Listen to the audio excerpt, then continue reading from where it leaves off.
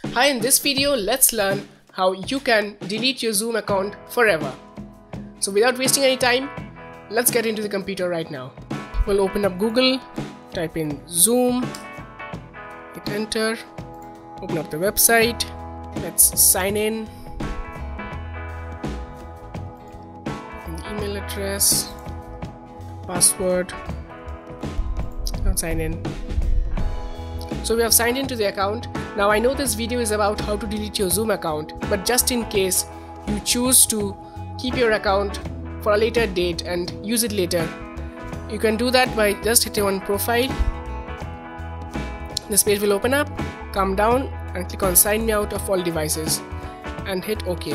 What this will do is log you out from all Zoom accounts, and now you can delete your app from your phone and other devices, and you are absolutely safe. Now let's see how you can delete your Zoom account forever. You have logged into the Zoom website.